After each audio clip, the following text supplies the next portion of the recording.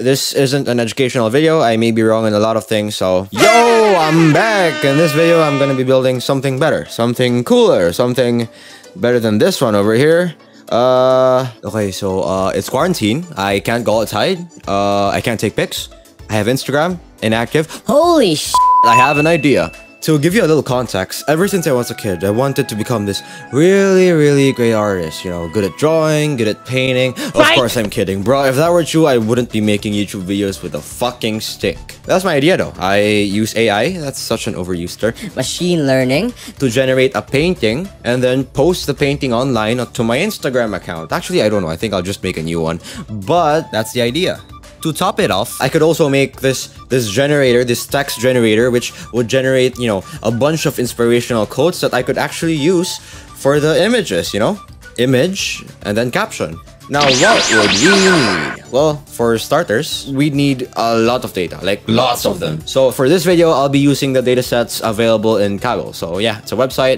If you guys want to go, just click the link down below. Let me just explain a little bit about what I'm doing here. I'm actually trying to build a GAN, a General Adversarial Network. If you guys don't know what that is, then you should probably look it up. It's pretty legit. But the main idea here is simple. Imagine you have a cop and a forger. Now, the forger's goal here is to be able to make art that can actually fool everybody. Damn, it feels good to be a gangster. While the cop's goal here is to be able to identify whether or not an art is forged or actually legit. Now, these two individuals play a zero-sum game with each other, so whenever the forger gets good at forging, the cop eventually has to catch up and be good at detecting forged pieces of art. This cycle repeats until eventually the cop reaches a point where its predictions are just as good as guessing. What? What the fuck? Now, here's the mind-blowing part. So, let's take the forger and then completely ignore the idea of the cop. So, what we have now is a really good painter, right? Now, we could use the forger to make more art. Oh my god! Now, that's all fun. Even the math behind it is fun. But I can't really explain everything here, so I'll just link a video in the description down below. Make sure to check it out. Now it's time to code it up. For this purpose, I'll be using Keras, a Python library with a TensorFlow backend, to develop the model because, well, it's the easiest one for me. Sounds fun, right? Sounds fun, right? Right? Yeah, it took me an entire day of debugging to get it to work. Although all those hard work, you know, actually paid off. If you could see, well, it did nothing. So I went to Google and found out about StyleGAN. It's a GAN model developed by NVIDIA, which, if you ask me, is actually already good enough. I mean, look at these images.